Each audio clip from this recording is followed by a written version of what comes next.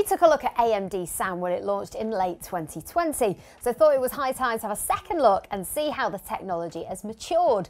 This is especially poignant as AMD has just launched its new mid-range graphics card, the Radeon RX 6700 XT.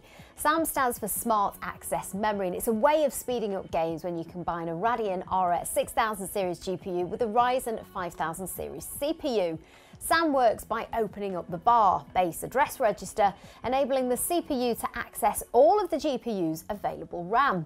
When we tested SAM on the RX 6800 and 6800 XT cards last year, we found that it only boosted performance by at best 6%. Hardly anything to write home about. So to see if SAM has improved, we tried out an Asus RX 6700 XT Tough Gaming OC in one of our 3XS systems powered by Asus gaming PCs, which you can see the full spec of on screen now.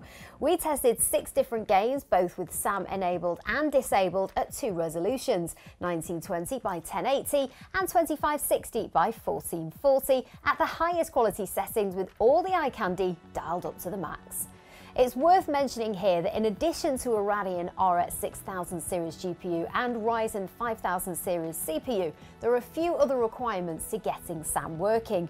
First of all, you'll need an AMD X570 or B550 motherboard. So if you're using an older X470 or B450 motherboard, SAM isn't officially available, although some motherboard manufacturers have released BIOSes that enable SAM.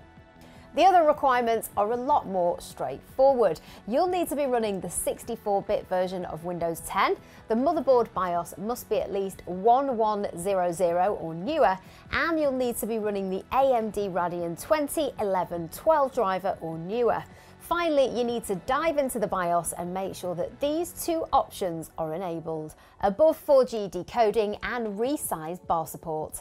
It's evident from this graph that SAM makes quite a big difference in many games at 1920 by 1080. For instance, Assassin's Creed Valhalla saw a massive speed up of 25% with SAM enabled, the sort of speed up you'd expect to see from buying a more expensive GPU, not a free boost from dabbling in the BIOS for a few minutes.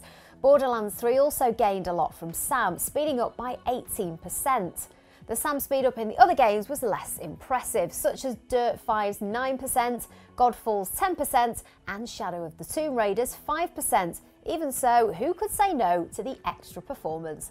Unfortunately though, Metro Exodus stubbornly refused to speed up with SAM enabled, which is what we found when we tested SAM on the RX 6800 and 6800 XT last year. More problematic was Gears Tactics, which actually ran 9% slower with SAM enabled. So if you're a big fan of this game, then it's best to leave SAM disabled for now. Upping the resolution to 2560 by 1440 showed a broadly similar pattern, although the speed up was on average a bit less at 1920 by 1080. For instance, Assassin's Creed Valhalla once again benefited from a massive speed up, this time of 23% with SAM enabled.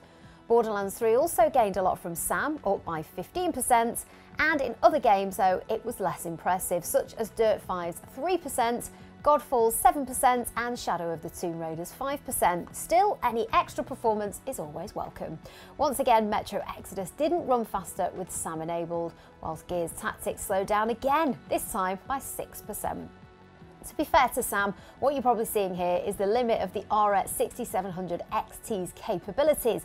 In other words, the faster communication between the CPU and GPU that SAM enables isn't as beneficial at 2560 by 1440 as it is at lower resolutions because the GPU is already maxed out.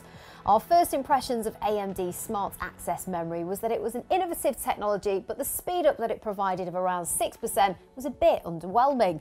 Just a few months on though, and SAM seems to have matured well, providing a far more substantial performance boost in many games. For example, at 1920 by 1080, the average speed up across the 6 games we tested was 11%. That's pretty incredible when all it costs is a few minutes changing 2 settings in the BIOS. Yes, there are still some issues, such as the worrying slowdown we saw in Gears Tactics, but this is the exception rather than the rule. All in all, Sam provides yet another reason to give serious consideration to the combination of Radeon RX 6000 series graphics cards and Ryzen 5000 series CPUs.